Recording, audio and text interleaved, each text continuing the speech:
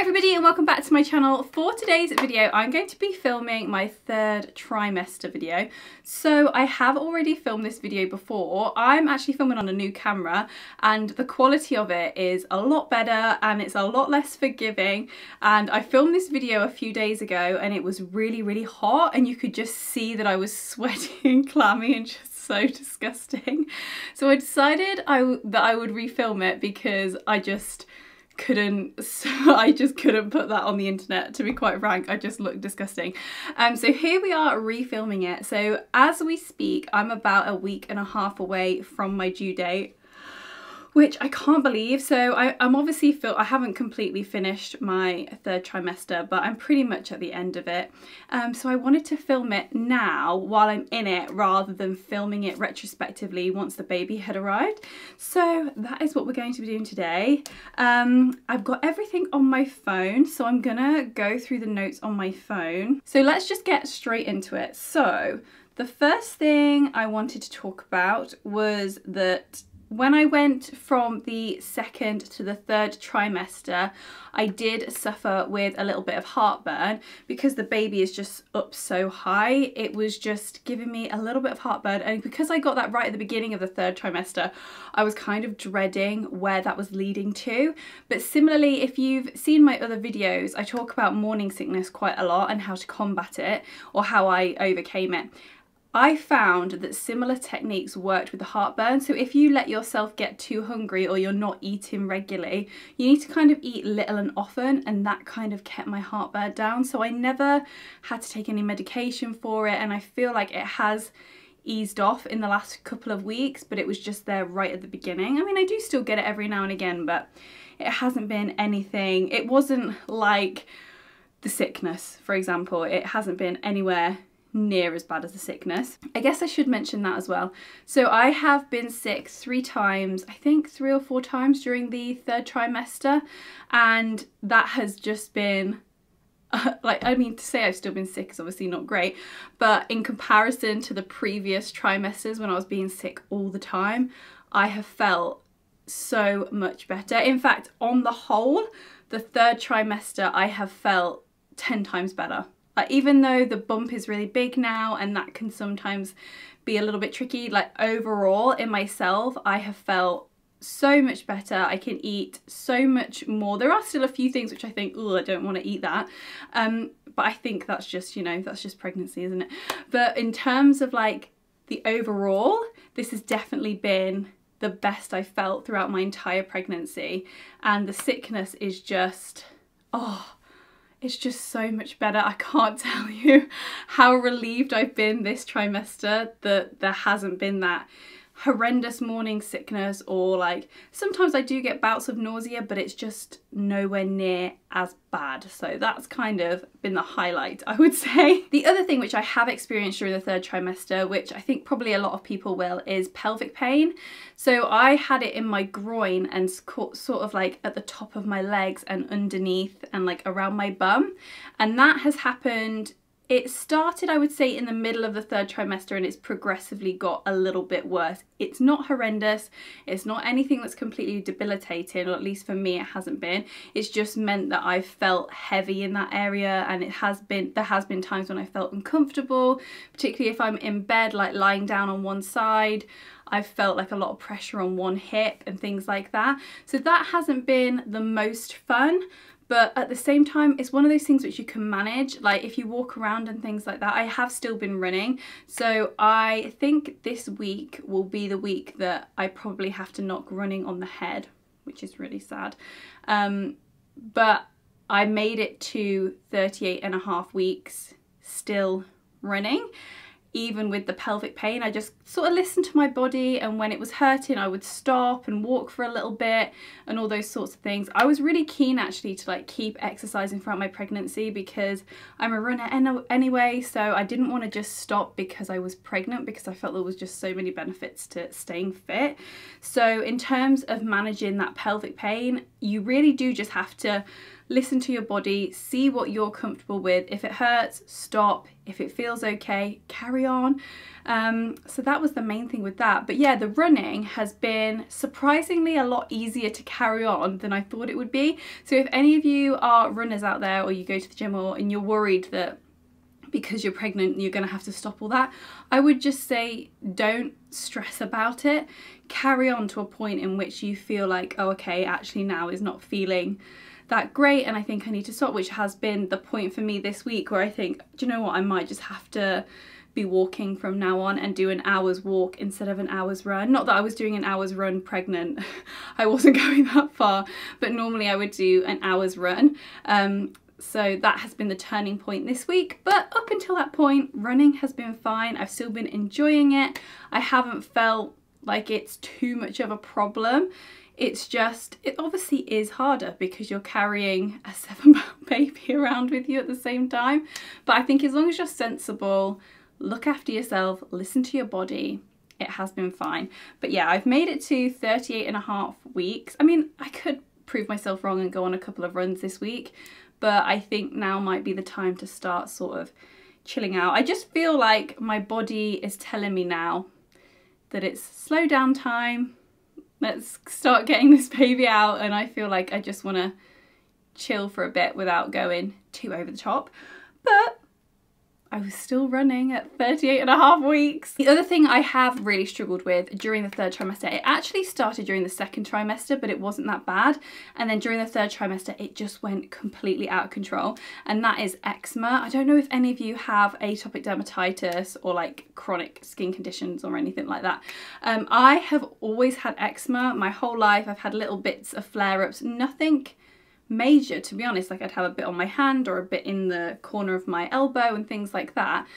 But during this pregnancy, I have literally had it from my fingers here all the way down to about here on both hands, on both sides of my hands. And to be quite honest, it's been so horrendous. I don't know what's worse. I don't know whether the eczema or the morning sickness has been worse for me. I have not enjoyed the eczema at all, and there were days when I would come in from work and I'd just be crying because my skin was just so hot and so itchy and so sensitive, and it felt like a burn, and I felt like I'd tried everything. And I'm a little bit skeptical when it comes to the doctors and eczema anyway, so I didn't really, I felt like if I went to the doctors to try and get creams to sort it out, that they would just fob me off with steroids and emollients, and it wasn't really going to fix anything. So in the end, I have tried a few little things myself, and now it is looking, I don't know if you can see in the camera, but it's looking so much better. Mainly thanks to my boyfriend for coming up with a few ideas which I hadn't thought of, and it's now in the last few weeks has just improved so much. I am a little bit worried about what's going to happen once the baby's been delivered and all my hormones change again, but we're just going to have to ride it out and see what that's like. But honestly, it's been so awful. And if any of you, I think I'm going to do, when it's completely gone and I've managed to like sort it out completely, I do think I will film another video talking about eczema and pregnancy, because I literally trolled the internet for a video of somebody talking about their experience with eczema and pregnancy and what worked for them to help get rid of it, and I just couldn't find anything. I could find loads on eczema and loads on pregnancy and other skin conditions, but nothing with like the two. So I do think, I'm not going to talk too much more about it now, but I do think I'm going to do a video like specifically talking about how I managed my eczema, how I've made it better, and hopefully it'll get better after the pregnancy and it can just be a distant memory. Because honestly, if any of you got eczema, you know how horrendous it is when you just can't friggin' stop scratching. Oh my god, it's just the worst thing in the world. And then it's like burning and it feels like a burn, and I literally had ice pack, I had everything. I just, oh, it was not an enjoyable time. So the best thing about the third trimester. So the third trimester for me has definitely been my favourite of all three of them. The first trimester, you just need to write that one off because that is a whole experience. And then everybody told me that the second trimester is like when you feel great and blah blah blah, the bump's not too big, that it's like too much of a problem to manage or anything, but that for like the second trimester to me was still really tough with the sickness. So I didn't enjoy, I mean, I enjoyed all of it, but didn't enjoy it as much. But like the third trimester was like, has been the best. It's just been amazing. I feel like I can't really say anything bad about my experience during the third trimester, because it's so nice, because you have so much movement. Like for me, I didn't feel my baby move until I was 24 weeks pregnant, which is really normal, and I'd spoken to my midwives about it, and quite a lot of women whose first pregnancies, they don't feel their baby move till quite late on. So I didn't feel my baby move until I was 24 weeks. And then as soon as I got into, and then it was like so light, and it was like cute and nice, but it was just so light. And then once I got into the third trimester and baby just grows so much and so quickly, the movement is unbelievable. Like if any of you are pregnant at the minute and you're not quite in the third trimester, you have so much to look forward to. One day we were sat on the sofa and I had my phone on my top of my belly like that, and the baby literally like kicked it off. There's just so many nice things like that, and it's so reassuring when you can feel the baby move and you can monitor the movements yourself, and you know that everything's okay, because obviously before that point you're going for scans, and obviously you have an idea that things are okay and you hope that things are okay, but you don't know until you've been for your scan. But when you get to the third trimester, you monitor the movements yourself, so you know if everything's okay. And that just brought me so much more peace of mind, that I could sit there and say, I know, like, so for us, 11 o'clock at night, the baby goes crazy. So every night at 11 o'clock, we'd sit there and watch the bum go mad.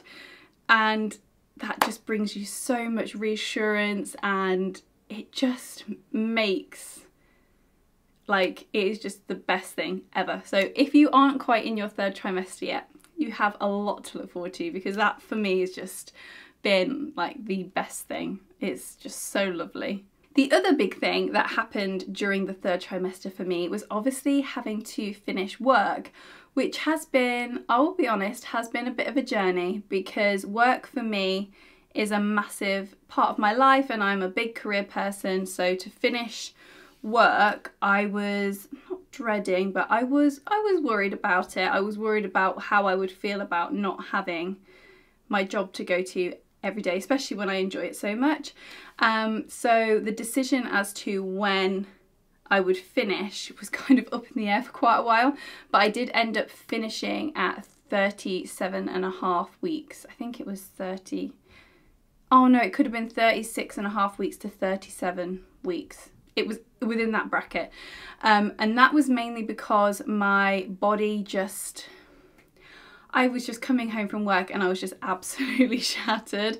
And the thought of like traipsing across fields and through hedgerows and around trees, just, it wasn't that I didn't want to do it. It was just physically, I was just like, I just can't do that today. So we knew that between 36 and 37 weeks, that was when I knocked working on the head.